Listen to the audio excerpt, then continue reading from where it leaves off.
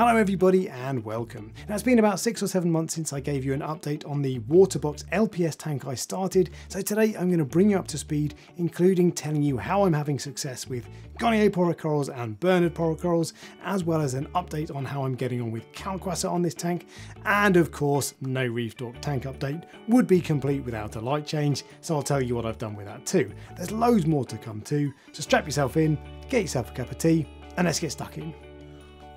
Alright, so here we are, and we're going to kick things off with a fish report. So I don't have a great many fish in here. The first one I want to tell you about is a pipefish. Now I did have 2 blue stripe pipefish in here. One of them died recently though. They really don't like flow, they're just not very good swimmers at all, so they can't cope with any flow.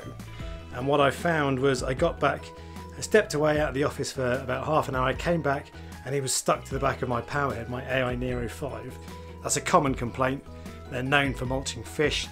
And I didn't have the fish guard on the back, so I really need to put that on. He was still alive, but his partner kept his mate. They're a breeding pair, or mated pair anyway, and the other one kept attacking him. No idea why. I don't know if he just thought he was too weak, but I rescued him, put him in the sump. As far as I'm aware, he's still there, but he wasn't in a very good condition, so he might well have passed. The other fish I've got in here are my one spot foxface, who's doing really well. This guy will, without doubt, at some point outgrow the tank, but for now he's doing alright actually. He's not as fat as I'd like, but he's not skinny. You can't see the bones down his side, so he does do alright, and he does a sterling job on the algae.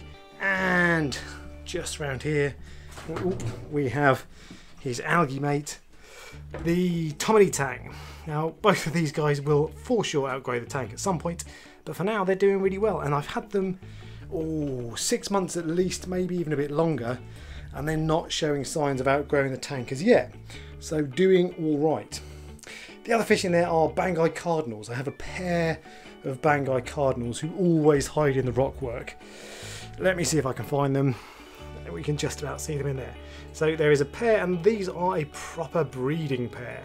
So these guys breed every month pretty much without fail, and I regularly see fat mouthful of babies with one of them, and unfortunately I've never managed to grow them to the point that they're big enough to, well, they don't survive past day one. I come down the morning after I've seen them nice and plump, and they have disappeared, so I think they all get eaten. The times when I've seen that work in the past is when they've escaped, some of the babies have escaped to the sump, so I'm hoping that might happen one day. But for now, that's basically fish food. Sorry guys, I know we all shouldn't eat babies, but sometimes they are just too delicious. Now let's move on though to the main reason that we're here, or the thing that I mentioned in the start, which is gonis. I've never been able to keep gonis in the past, but that has all changed since I've been keeping this tank. And as a general rule, all of my gonis, or at least most of them, are doing really well, very well indeed in fact. And there are 2 things that I've done differently since I've started having success with gonis that I wasn't before. One of which is manganese. So I dose, I think on this tank it's 2 millilitres per day of manganese, 1 milliliter in the morning, 1 in the evening. And the other thing I've done is Kalkwasser. So the last time I tried gonis, I wasn't using Kalkwasser, and I suspect the pH increased has something to do with that as well, and I do dose Kalkwasser on this tank as well. With that being said, I've probably got, I don't know, 10 of the gonis in here that are generally doing pretty well, but they are not all doing fantastic. This one was getting stung by its neighbour, so I think we can forgive that one, but there are a couple more. This tiny little Bernard here is sulking. That almost died, but it has come back, and it's actually kind of looking alright now. There's another one at the back there that I'll get some top down footage of. That almost completely died, but again it has clung on. Now those didn't do well when I had lower magnesium. So my magnesium got down to something like 1200, no, below 1200, it was 11 something. It's now back and better, but they all sulked, and as a result they just kind of, I don't know, they're not dead, and they've actually seemed to have recovered reasonably well, but they did not enjoy the low magnesium. But ultimately I'm not doing anything special with the gonis, just Kalkwasser maintaining proper levels roughly of the main parameters, and also dosing a bit of manganese. Away from Gonis then, and like I say, this would not be a proper reef dock update if I wasn't talking about a lighting change. So I recently decided I wanted more light. So what I found with this scape, I love the scape, but because it's quite tall, wide at the top, and then doesn't really go out very far further down, I found the single point of light meant that you didn't get great spread, and that actually you got shading basically around the sides. So I couldn't see a lot of my corals down here. They weren't getting light, and they were just looking a bit sad and deprived of light, a bit sort of brownish. So the original plan was just to get a bit more light. So I got two of these. These are the AI Blade Grows, the white coloured lights. Got these to go either side, but I decided whilst I was at it, it would be an opportunity to get some Kessil shimmer back in my life. So I bought an A360X. It's absolutely fantastic, and that shimmer. Some people don't like Kessil shimmer, but man, I absolutely love it. And this is my favourite lighting combination I've had so far. It's really, really good. The blades make the corals look fantastic, as do the Kessils, but the blades give that extra pop that the Kessils aren't able to do. The other thing I should mention whilst I'm up here is the Tunze cooling fan. This did do the job in the British summer here. It didn't really get that hot this summer, but it kept the temperature nice and cool. The temperature only peaked by about 1 degree centigrade higher than normal, so it did keep it nice and cool. Whereas my other tank in my room, which didn't have, this is a bit of a mess at the moment, but this tank didn't have any cooling on it for a while.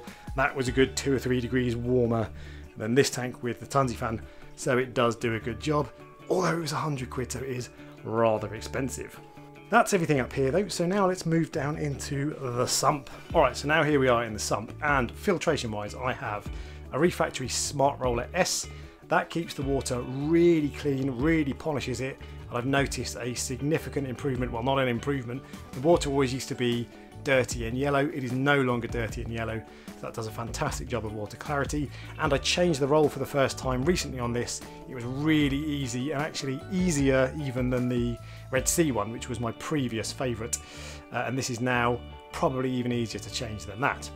Apart from that, I have this enormous refugium full of Kato. It's absolutely packed, and it seems to be doing a reasonable job. I don't want to have a skimmer anymore because I found I had a Deltec 400i, but whilst it started really well, pulling out a load of thick crap, it got to the point where it just wasn't effective, and I couldn't tune it to get it right, so it was pulling out skimmate, and it just had like this tiny little bit of skimmate that I hardly ever had to change, so it wasn't doing a job and I needed to change. There is also a phosphate reactor at the back. I have that running overnight, but I'm not changing it regularly enough for it to be properly effective, which is down to laziness. Now, I did think when I put the refugium in that it might start eating up all of the trace elements that are important for my corals. So I bought myself some Brightwell Kato Grow. But as it turns out, so far, and I've had that refugium going for a fair while now, a couple of months, hasn't done any damage. Seems to be doing really well. My corals look absolutely fine, and it hasn't absorbed all of my trace elements. I am interested to see how this stuff goes. People talk about it and say it's very good, but at the moment I don't seem to be needing it. My algae is growing very quickly indeed. The tank is free of nuisance algae, and the corals look fine, so I don't think I need to change it. The other thing I should tell you about is Kalkwasser. That is the Ecotech Versa that I'm using to dose the Kalkwasser, but in order to tell you a bit more about the stuff, let me go back up to the tank. Alright, Kalkwasser update then. So Kalkwasser is doing a really good job on this tank, and the corals look absolutely fantastic. My numbers aren't quite as nice as I would like, and the trouble with Kalkwasser is that you can't adjust calcium alkalinity and magnesium individually. So my magnesium, well, it doesn't dose magnesium at all. So my magnesium is a bit lower than I would like at the moment, and same is true for my calcium.